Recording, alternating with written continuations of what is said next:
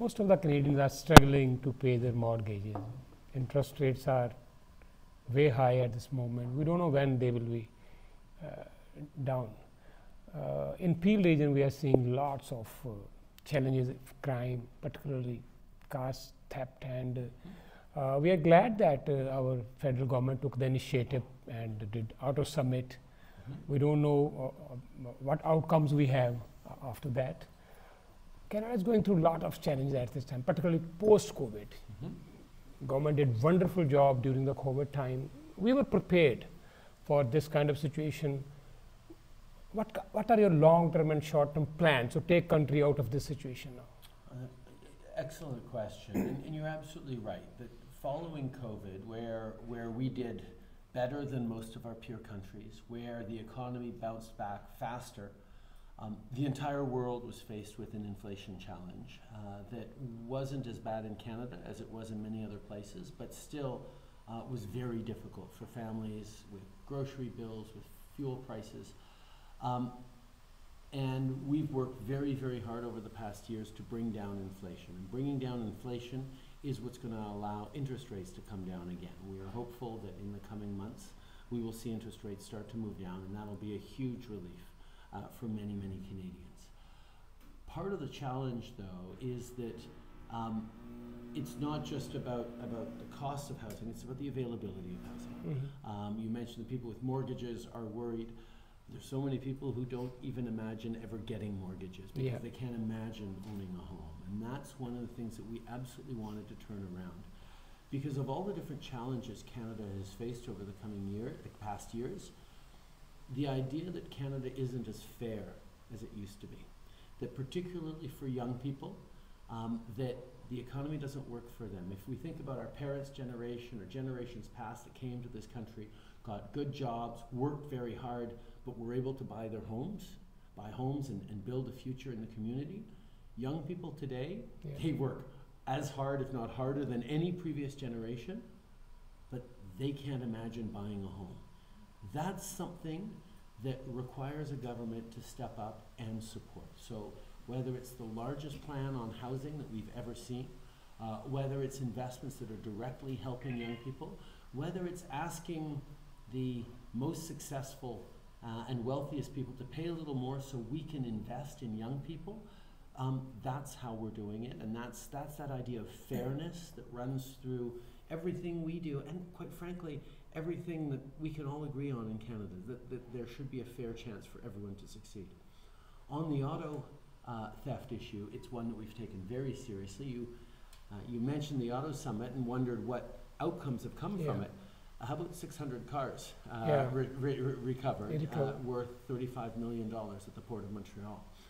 How about elements in the budget where we are banning the kind of technology that people are using to break into cars? We're also making significant investments in fighting organized crime with more serious consequences. We stepped up with over $120 million just for the government of partnerships with Ontario, $28 million for the Canada Border Services Agency, $15 million for other police agencies. There is work being done, and we're going to continue to work with it on all partners because it's not right that people should feel so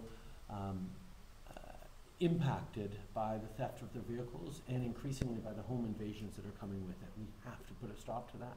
That's what this government's focused on. Okay, my next follow-up question is that Canada was always hot favorite destination for immigrants from all over the world. But of late we are seeing now, we have hundreds and thousands of internet students here. Now, government is taking, reviewing their policies, immigration policies, that putting caps on some categories. So what we see the future of immigration in Canada? No. Immigration built this country's success. And not just economically, but in terms of the strong, vibrant communities that make up this country. As a government, we are committed to immigration and we remain committed to immigration. We have actually increased the number of permanent residents every year over the past years. We're now taking in about 465,000 a year. We'll be on our way to 500,000 a year. The permanent residents that arrive every year are the right number for Canada. We will continue to make sure we're bringing them in. The challenge we've seen over the past years, particularly post-COVID, is in 3 different categories. One, asylum seekers, whether it was people coming up from Mexico or people coming irregular arrivals, or people claiming asylum in ways that was putting too much of a burden on the system, even though we continue to be a country that is a welcoming place for people who need to flee war and violence. Second, temporary workers. There has been a massive increase in temporary workers as we've seen labor shortages, we've seen challenges. This is good that we continue to be open to the world on that, but the numbers of temporary workers have grown so fast over the past few years that there's a worry that it's driving down wages for temporary workers. It's creating hardship for Canadians, even as we do know we need to bring more people in. So we're trying to work with the provinces to get the temporary worker numbers to a responsible and sustainable level. And finally, on international students. International students have always been an incredible contribution to Canada.